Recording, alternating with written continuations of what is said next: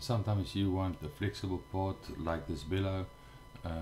There's a simplified view of it without using any complex methods. I know there's other ways, creating templates and assemblies which is flexible, and then everything just adjusts as you rebuild. This is a much more simple way.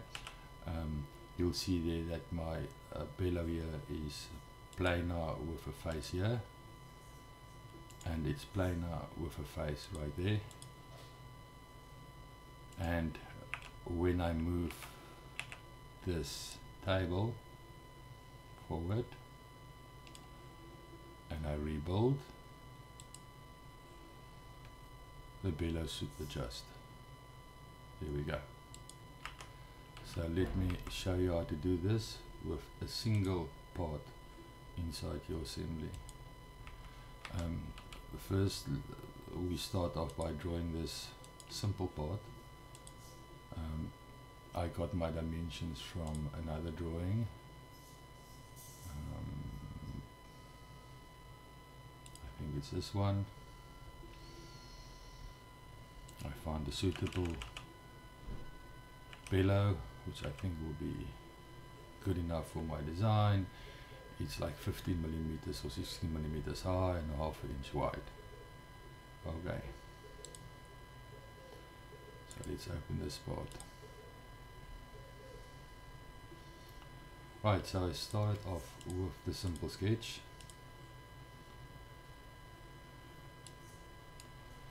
I said it's 16 millimeters high. I know this gap from my design and my X and distance between my X and a Y. Parallel lines. I made this piece to be horizontal, that piece also to be horizontal. That curve is tangent to that line. Same for this one. You see there's a tangent here and there, so that you don't create a weird circle as this thing resizes. And then I added the path length for this path. That's the length of my chain, 600 millimeters. Now, if you don't know how to add that path length, go Google path length Solidworks, and there's tutorials out there that shows you. Okay, so this is quite easy. Then I can extrude it, and I've extruded this to be 23 millimeters wide, 22.7. Okay, then I've added some fancy stuff so it looks a bit prettier. You don't have to worry it. I shelled it so that it's hollow, and I add a little sweep there. So I had to wire a path. There's my path around the corner there. I let it extend a bit in the front.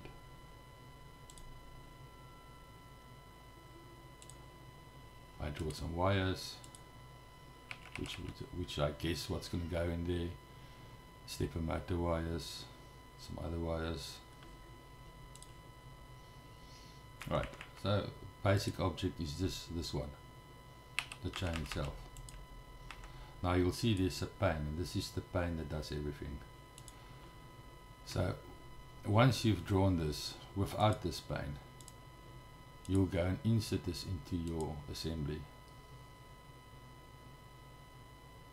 So I've dragged this component in, this part, and I add a few mates. First of all, I want this face, that face to coincide, to coincide. Okay, I did the same for that face and that face. Okay, then I also said that this chain must be on top of this pane, and it must be a few millimeters away from that edge. So this is all the mates in here. Let's see if we can see them down here.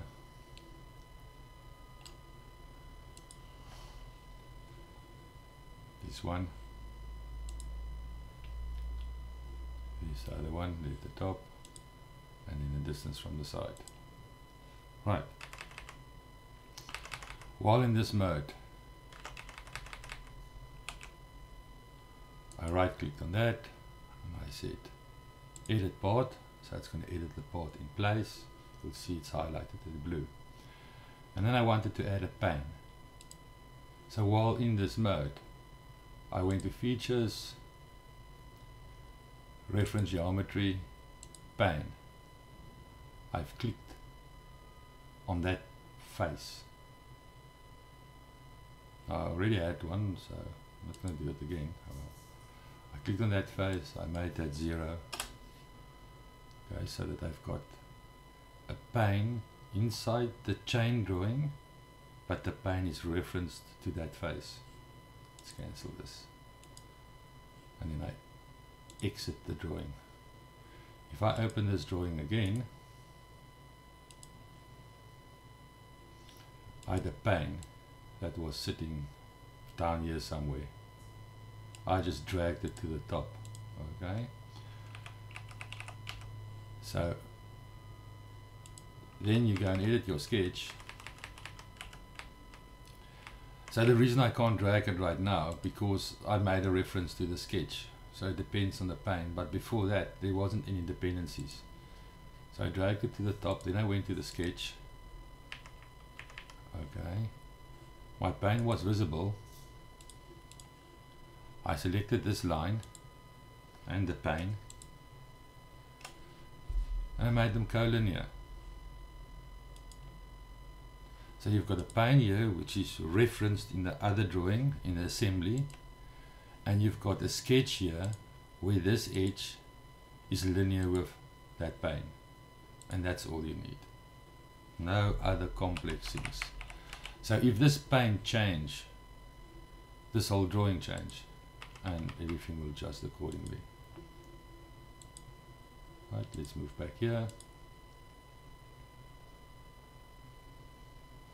So this reference pane is sitting there. I move the table. Right, the pane has changed. So when I rebuild, this edge should move to this pane.